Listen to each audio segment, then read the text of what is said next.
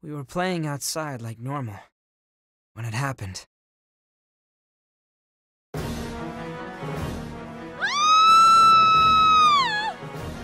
Riley and I ran to the factory to see what was wrong. Let's go. We're done here. We ran into a group of Imperial soldiers at the entrance. You. I know you. You've been bothering my dad. What did you do to them? Ah, little Riley, is that you? My, how big you've grown. Don't worry. Al's research, your father's research, is safe in my hands. Dr. Belgar, we must hurry.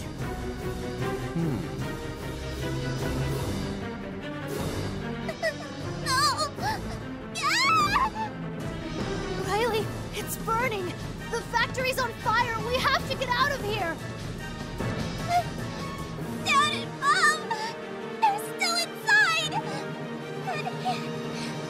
That's my sister!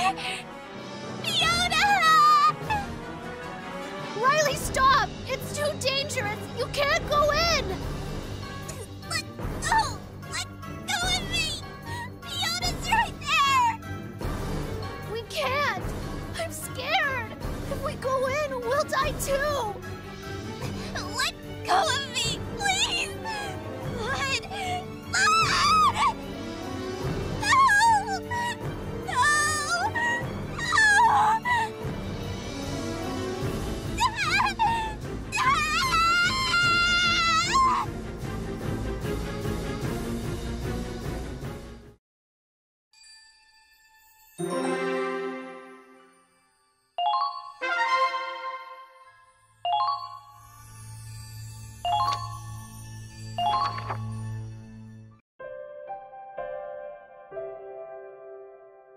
Man, I heard the factory got burned down by the Empire, but I didn't know you were there too. I stopped Riley from rushing in, but I wasn't being noble. I was just scared out of my mind, and I was ashamed. I hated myself for being so powerless, useless. After that, Riley stopped talking to me. I tried to go through the motions of my life like nothing happened. But in my head, I kept getting pulled back to that day. Stuck in place, paralyzed.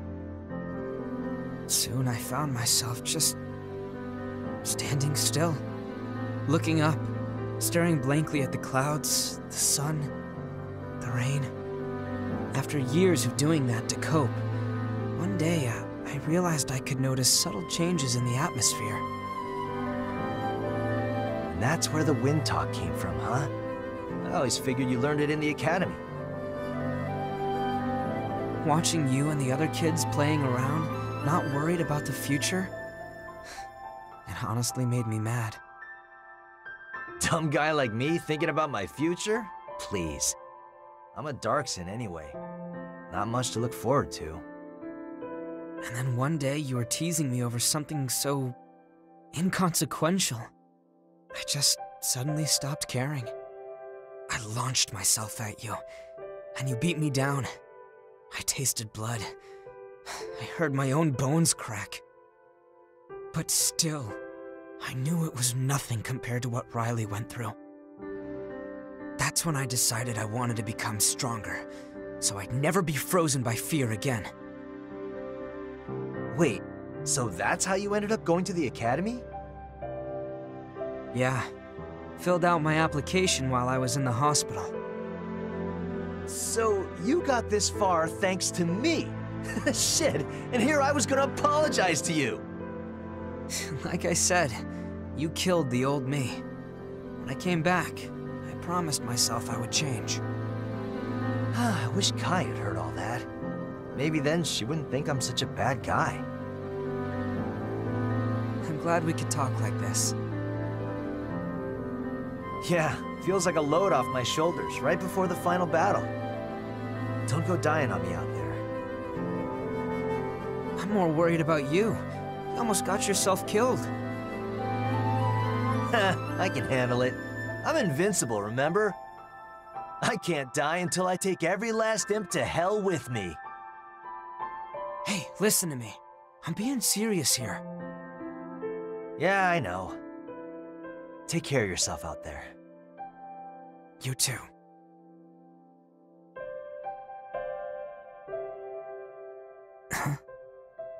What, too cliché? Too punk for a schoolboy like you? No. Honestly, I've always wanted to do this.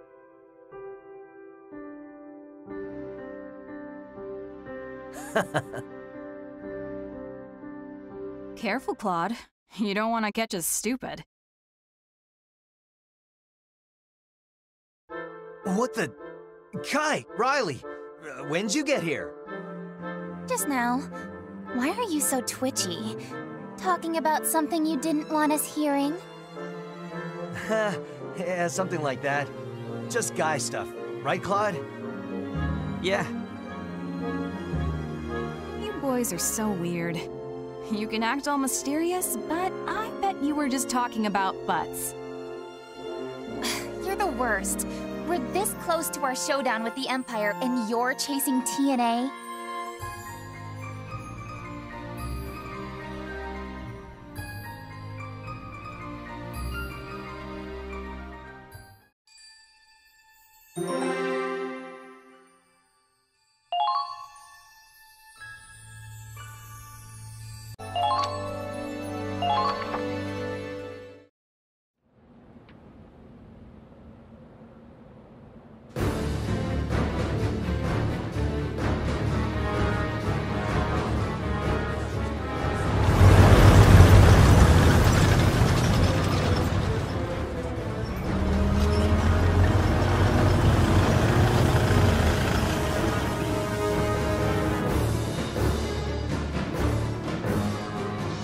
Beautiful, just beautiful.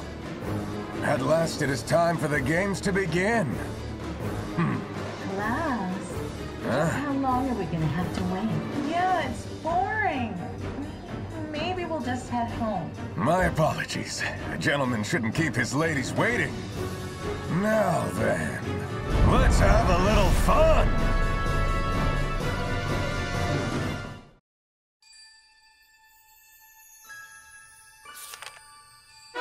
Chapter 4, The Battle of Ziegfall. Listen up, everyone. I'd like to introduce a new member of Squad E. Stanley Barkley, how you doing? My bullets don't always land, but my jokes sure do. Ba-doom-tsh.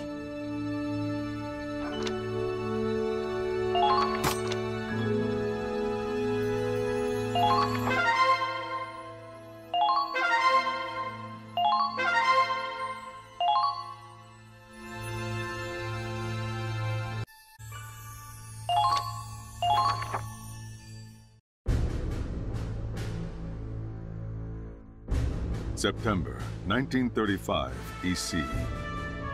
The Federation vanguard pushed deep into Imperial territory. Slowly but surely, the Empire was driven back.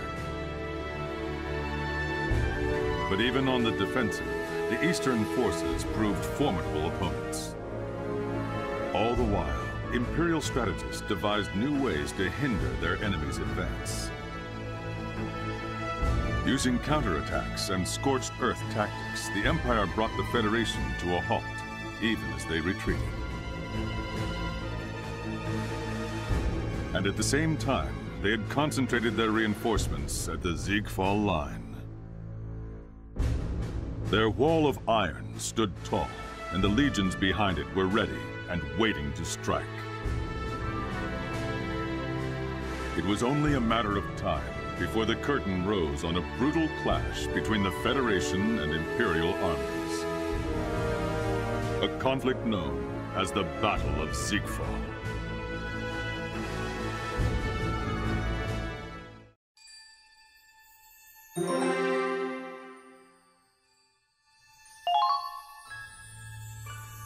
Listen up, everyone. I'd like to introduce a new member of Squad E. Dan Bentley. I'm not what you'd call a social butterfly, but good being on your team.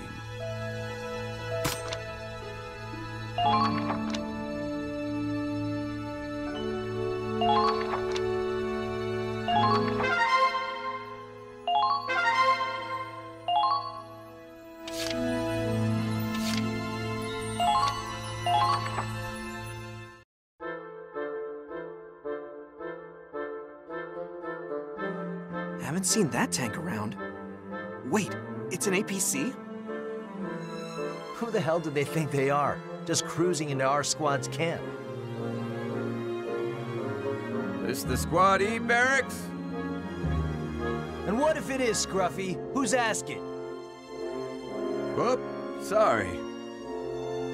The name's Dan Bentley.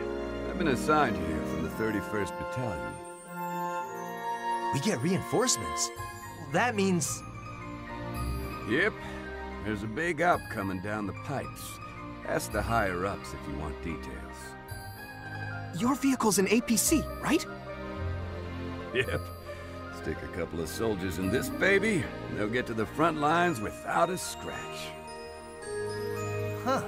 Well, beats getting shot at.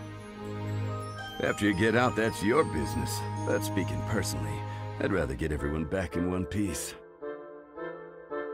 Well, I've been driving for 2 days straight, so if you folks don't mind, I'm gonna get some shut-eye.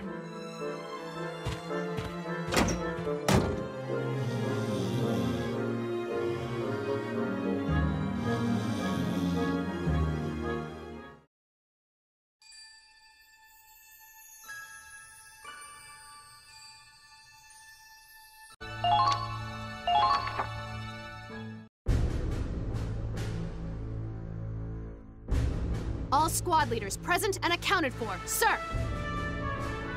So I see. Soldiers, the final battle is upon us! The Empire's built a defensive line along their old border. They aim to stop us here. This is the Ziegfall Line. And the troops defending it. I can hardly imagine how many soldiers are in that shot. This photograph only shows our target, the central area. The Empire has 10 units of this size stationed at regular posts along the line. What? That force alone looks huge. They have 10 times that? It's true. We've been chipping away at the Empire's numbers. But judging by this, they still have enough soldiers to outclass anything we've dealt with so far. We're low on supplies as it is. And now we have to face an army like that? What chance do we have? They may have strength in numbers, but every one of our soldiers is worth 10 of those conscripted farm boys. Minerva, you have a bad habit of underestimating the enemy. We're facing an iron wall, with all of the Empire's military strength behind it. Not only is the Federation outnumbered, but we're exhausted from a long campaign. Is it really a hopeless fight, though? Think of our battles up until now. Every time, we snatched victory from the jaws of defeat. Who made that possible? The Ranger Corps. Yeah, we did. We can outfight them. We can outsmart them. And above all, we have a home to protect. And can't lose, because the Rangers always win. Lieutenant Wallace is right. We cleared the way for Operation Northern Cross. If they want to fling insults from behind a wall, then we'll stand with pride and face them. Yeah! Do it! Let's tear it down! We'll break their wall of iron. This kind of glory doesn't come every day, and today, it's ours to claim! Yeah! Look at them. They're full of fire again. They're really something.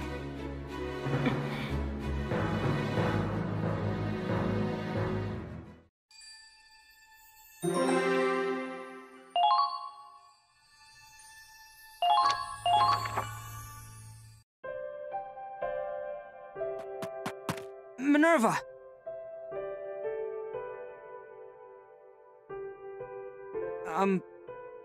Sorry about earlier. Calling you out, I mean. No need to apologize. You gave them something to hold on to. Do you think it was right to say all that? It wasn't exactly a lie, but... But this is suicide. No matter how many speeches we gave. So it's not just me. You'd have to be stupid or insane to believe we can turn this into some storybook victory. But we have to try. We certainly can't back down now, to try and keep morale up. If we can't push all the way to the capital, Operation Northern Cross is doomed. Yeah. We're fighting for our fallen comrades, too. I just wish I'd been stronger. This may be our last battle, and I don't want to go in with regrets. So there's something I have to tell you. I've always hated you. Ever since we were at the academy. Always spouting your idealistic bullshit like you've got it all figured out and nobody else gets it. No matter how hard I worked, you were always one step ahead, one rank ahead with a fraction of the effort. That's not true. You've always been better than me. Even now. That's exactly what I'm talking about. That damn attitude! Ask anyone on this base who the ace of the Armed Ranger Battalion is. You know who they'll all point to? Claude Wallace of Squad E. You need to wake up and take responsibility for that. If anyone's been keeping our momentum up, it's you. And you alone. That's all. You have a reputation to uphold, Claude Wallace. Get out there and don't disgrace it. Okay. I promise. Maybe I could use a little self-awareness. We'll win this fight. With our own hands. We will end this war.